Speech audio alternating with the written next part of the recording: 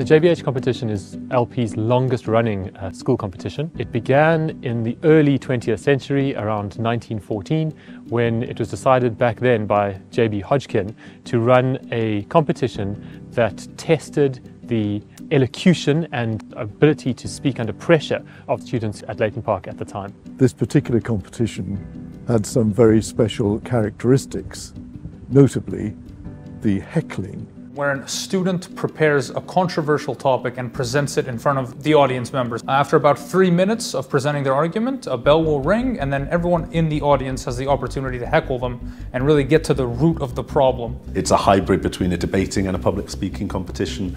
So you want to see how people are engaging with these ideas and how they're engaging with other people's perspective on these ideas as well. It's a range of emotion and skill that it takes a speaker to know how to navigate that situation. Any of our students who end up participating and speaking on that stage gain an enormous amount in terms of their confidence, their ability to defend their position, and perhaps also their willingness to be proved wrong.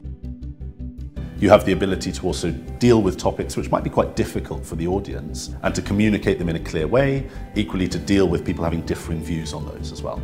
It's like an opportunity for people to express their thoughts in a free space. It is a wonderful way of sharpening the brain. Each year we receive approximately 7 to 10 applicants who would like to participate, and we need to whittle those down to about 5 who are going to appear on stage on the night. What we do is we ask them to write an essay that expands upon their initial idea, and on the strength of their reasoning in their essay, we decide who the finalists are going to be. And so I'm particularly going to be looking at how they deliver their speeches, how they've structured them, and how they deal with that heckling.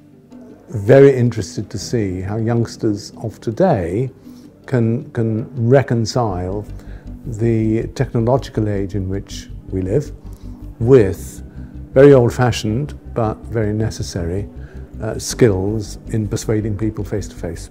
It has to be something where it's clear, where you're clearly able to make a proposition around. It can't be a vague topic, it needs to be precise, something which you can cover in the time as well. My topic for the JBH is that I'm arguing for the criminalisation of music that glorifies gang violence. Why we should abolish marriage. Competitive sport should not be categorised by gender. Britain should install a parenting licence. And I'm arguing for the abolishment of care homes. I think it speaks volumes for LP, how thoughtfully these students are engaging with ideas or issues relevant to the day. What an amazing evening of erudition and entertainment. The speakers have been absolutely spectacular tonight. They've chosen some amazingly complex topics, but really thrilled us with their interpretation of it. There's something about it that kind of wants me to do it again. Yeah, for some reason I was actually less nervous once I was speaking. When the bell rang, when the heckling ended, I was actively disappointed. I was sad that the heckling ended because I'd been enjoying it so much. So really energetic and enthusiastic, but pretty awesome. I really enjoyed it and I embraced the crowd, answering the questions, and I'll definitely be back next year to do it again. In terms of their benefit going forward, yes, it's about their confidence. Absolutely, it's about their growth, but perhaps most meaningfully, it's about the way in which they forge their thoughts and they develop their thinking around key issues. It was a life-changing experience for me because it proved that I could speak in public, which, given what I now do for a living, I'm at the English bar, is jolly handy. It would be terrible to be shy.